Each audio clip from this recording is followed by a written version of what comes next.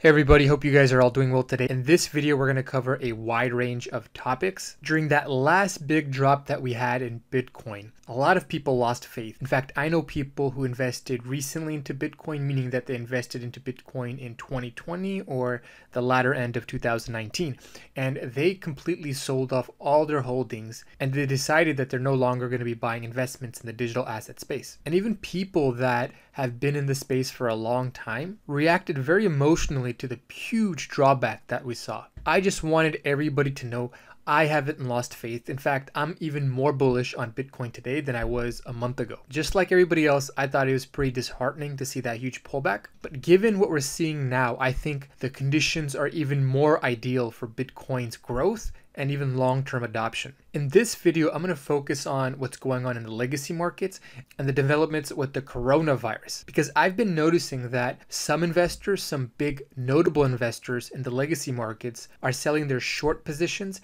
and they're moving into long-term positions by buying some of these dips. And personally, I'm looking at two things that would change my sentiment altogether. As I said, long term, I'm always bullish on Bitcoin, but short term, I wouldn't be surprised to see a little bit more downside or some choppy action. But if anything significant changes in these two things that I'm watching, it'll even turn me bullish in the short run. If you enjoyed this video, you enjoyed the content, you like learning about the broader picture rather than just focusing on cryptocurrencies, I strongly suggest that you guys subscribe to this channel and click that notification bell. And let me know how I'm doing by commenting down below. Give me some video recommendations if you want me to cover other topics. And lastly, if you want to join a community of like-minded individuals, I welcome all of you guys to join my Discord channel. Especially in times like this, it's nice to have a support group, a group that you can ask questions and even gain insights into what other people are doing to weather in the current storm. So if you're interested in joining, follow me on Twitter, send me a direct message requesting access to my Discord channel. With that, let's go ahead and dive into this video.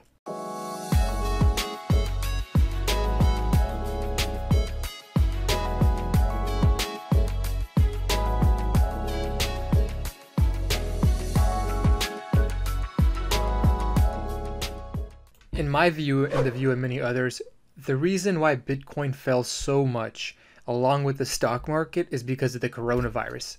Many traditional investors decided to unload on their equities positions and go all cash, leading to a massive sell-off. And then other investors who saw an upcoming liquidity crisis decided to also go into cash, because whenever you have a liquidity crisis, cash becomes highly desirable and sought out. And for that reason, you saw a huge drawback in the price of Bitcoin, the Dow, the legacy markets, gold, everything went down. And that's something that you typically see in a liquidity crisis.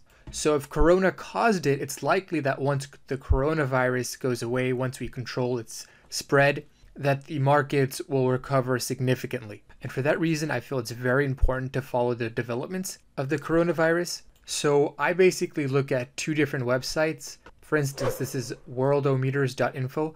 I'll include the link in the description below, but it tells you the number of cases and the number of deaths, how many people have recovered. What you're looking for is you're looking to see this flat line. Once you see this exponential curve begin to flatline like it did here, that's a good indication that we're getting this virus under control. If you're more visual, you could also use this. This is from John Hopkins' website. Again, all this will be included in the description below. I'll put all the relevant links there for you guys so you guys can check out these websites on your own. But me personally, I'm basically following these charts and I'm also following what's in the news. And I wouldn't take these headlines literally. All these guys are making their predictions and many times their predictions are wrong. Their projections are wrong. But I'm looking for more positive headlines. If you look at most of the headlines today, it seems like the consensus is that this is going to get worse before it gets any better. I mean, just look at what's going on in my home state. All Californians are ordered to stay home by Gavin Newsom. So basically what I'm looking for is the reverse of this. You want to see, again, those charts that I was looking at. You want to see those flatline. But more importantly, you want to see headlines like this. Once you see headlines like this in America, because I think America was one of the more later places that this virus hit, so you want to hunt for headlines like this. And when you start to see headlines like that, and perhaps you even see a divergence in the correlation that you currently see between Bitcoin and the Dow, to me that possibly means that we're ready to start the Bitcoin bull market. And again, the timing couldn't be any more perfect. Number one, you have Bitcoin halving coming up. Number two, you have central banks around the world in tandem injecting huge amounts of liquidity into the market. And lastly, you had such a huge drawback in Bitcoin that now investors who weren't looking to buy in the 7 to 10,000 zone are now very much looking forward to buying Bitcoin at these cheaper prices. And like I've been telling a lot of my subscribers, I think there's also a chance that crypto start rallying before the stock market does and even before gold does, because usually when you have a liquidity crisis, gold bottoms out first and then starts to rally and then the stock market follows. Given that cryptocurrencies, the digital asset space, has such a low market cap, I think there's a chance that it begins rallying before gold, before the S&P, before Dow Jones and the legacy markets. So for that reason, I'm watching these charts very closely. But again, today we continue to see a correlation between the legacy market, the Dow Jones, for example, and the price of Bitcoin. For the most part on the news, especially the financial channels, most people are basically talking about gloom and doom and how the markets are going down, how we're going to see significant inflation. In fact, some people even think we're going to go into a recession, like a 2-3 year recession or a depression. On the other hand, I have been giving an alternative outcome. I didn't see many people on mainstream echo any of the things I said until recently. Now I'm going to play you a series of clips from reputable people who are also viewing this as a historical buy opportunity. We'll begin with Kyle Bass, who did this interview on CNBC. And he's the guy, if you didn't know, who called the 2008-2009 financial crisis. When I look at this, whether this takes 2 months, 3 months, or 4 months, whatever the number is, till we see peak deaths and then a curve on the downside, the way that the market is trading today, whether you're looking at cruise stocks or airline stocks or hospitality, all the hotel and motel stocks, and then our energy business is also under attack. By Russia and Saudi Arabia. It's all happening at the same time, and I think it feels to me like the panic is so much larger than it was in the financial crisis of 2008, and I think calmer heads will prevail. And I think the prices that some of these things are transacting at today are going to be literally buys of a lifetime for our generation. And the one thing that you highlighted in 06 and 07, Kyle, was that there were underlying structural problems in the credit markets, in the financial markets, and in the banks. When you look at it, do you see those same things today, or is this an income statement problem, not a balance sheet problem? Yeah, the most fascinating thing about today as compared to the financial crisis is back in 2008, the banks were the center of the problem. And today, the banks are actually the center of the solution. The banks are very well capitalized today. We essentially re-equitized our entire banking system. In 2008, we had about $1 trillion of equity. We had about $17 trillion of assets in our banks. We pumped in almost $800 billion into the equity of our banks. And we, the United States, have the strongest banking system in the world. Europe, on the other hand, never recapitalized its banks, and they're in real trouble. And China's banks and Hong Kong's banks have yet to be completely recapitalized. I think this crisis will force it. So you're going to see banking crises in Europe. You're going to see banking crises in Hong Kong and China. And the U.S. is going to be the anchor for the world this time. And that's why you believe, and I'll reiterate what you said because I kind of jumped on top of you there, that there will be things that are buying opportunities of a lifetime out of this. Yeah, I mean, look, the market has done some. It was the biggest bull market, the longest running bull market in U.S. history prior to the Wuhan virus really attacking our marketplace, both literally and figuratively.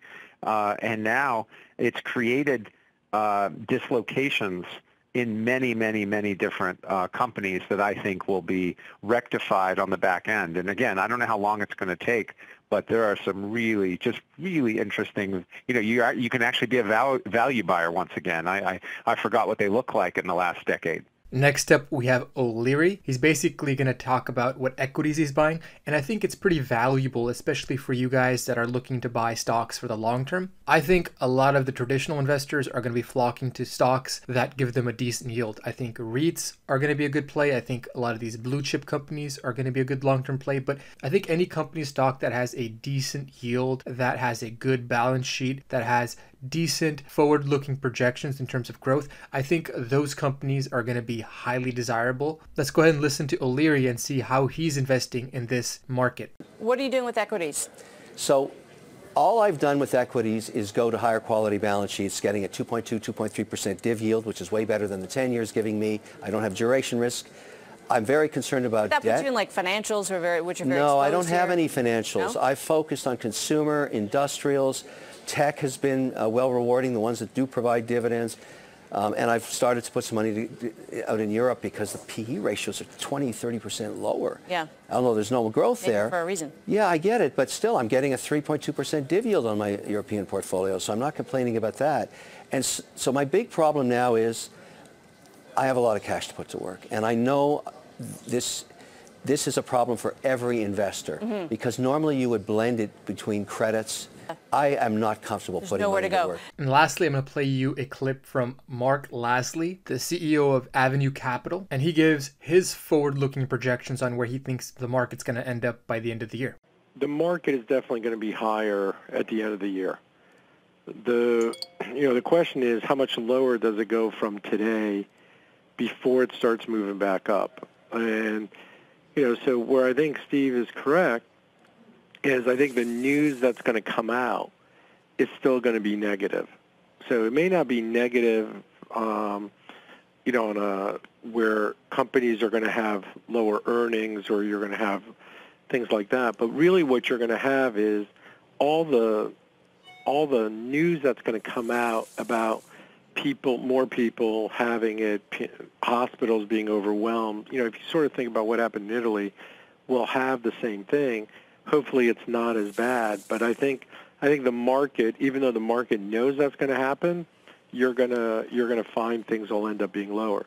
Where I agree with Ricky, I think it is a massive buying opportunity. Trump pushes 1.2 trillion stimulus, 1,000 checks in 2 weeks. Now, this is going to be very targeted. He's going to give this to people that are going to need it the most. So there's probably going to be a cutoff. So if you're making, for example, 100, 200K, there's a chance that you may not get this $1,000 paycheck. But what he's basically trying to do, it seems like at this point, it's inevitable that people are going to be losing their jobs.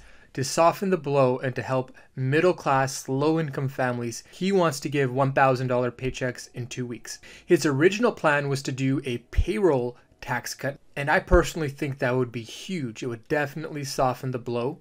Some of these guys, some of these folks are going to need immediate relief, so I think it's reasonable to send out these checks first, and in future legislation, in future stimulus that they pass, I think there's a good chance that we may get a payroll tax cut. And if we get that, to me, that's basically the bottom for Bitcoin.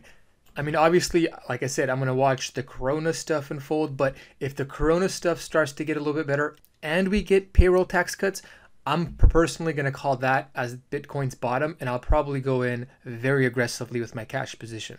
So if I were you folks, I would definitely keep an eye out on that, or you could just subscribe to my channel, click that notification bell, and I'll make sure that you guys are the first to know when this stimulus gets passed by Congress. Given that a lot of the focus on my videos is on these centralized finance platforms like Blockfi, Crypto.com, Bitrue, etc., I thought it was important to cover this bit of news.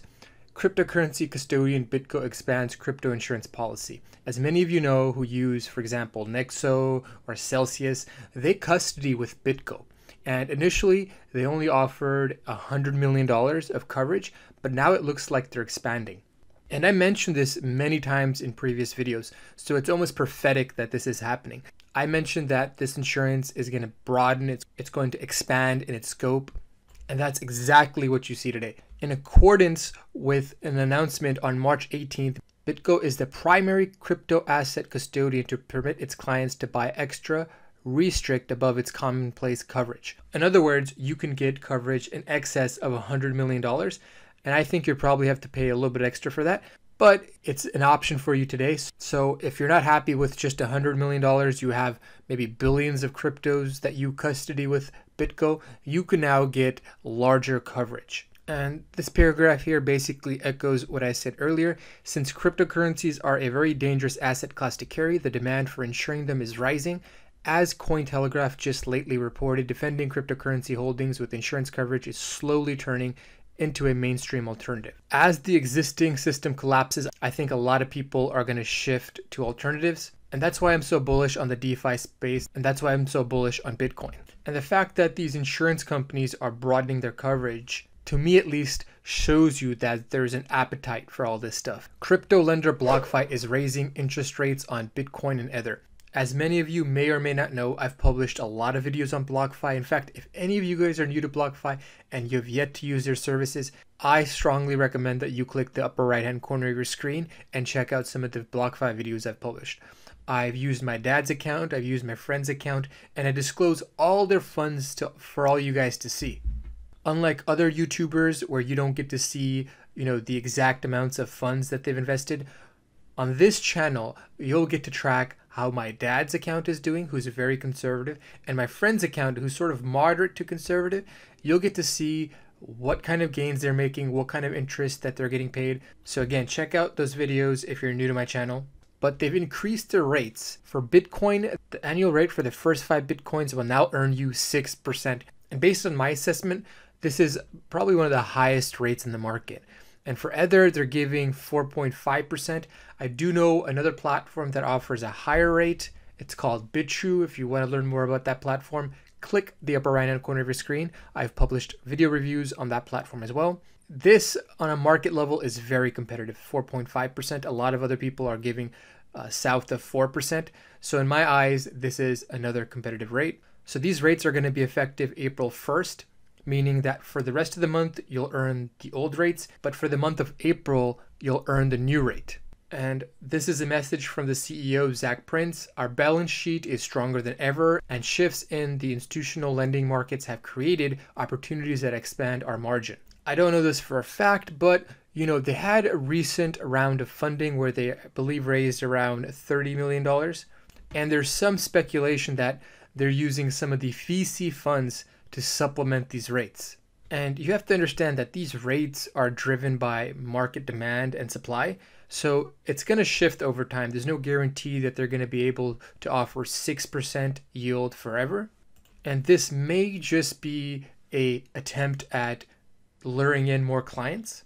But to be honest with you guys, that's purely speculation on my end. And it's not going to stop my dad or my friends from using this platform. And another platform that I use is Crypto.com. You have to stake 500 MCO tokens, unlike Blockfi, where you don't have to stake anything. You basically are eligible for their rate as long as you create an account with them. With Crypto.com, if you want some of the more premium rates, you'll have to stake 500 MCO tokens. And if you look at the price today, it's falling significantly with the rest of the market. Now, I'm not a prophet in terms of predicting where the price is going to go, but if you're looking to get in and you're looking to secure those premium rates, whether it's now or it's on a pullback, if you like Crypto.com, this may be your opportunity to get that 500 MCO tokens to stake. And if you want to learn more about Crypto.com, I've also done extensive reviews on this platform. Just click the upper right hand corner of your screen to access those videos. Well, that pretty much wraps things up. If you guys enjoyed the video, subscribe, click that notification bell. And if you found any value in the content that I provided, click that like button. And check out my Patreon. I'm currently offering significant discounts on my market analysis and consultation services. So if you're one of the early people to sign up for that service, you'll get a significant discount. I will be raising the prices when the slots fill up. So check out my Patreon if you're interested in signing up for those services. With that being said, this is CryptoOneStop signing out. I'll talk to you folks next time. Bye.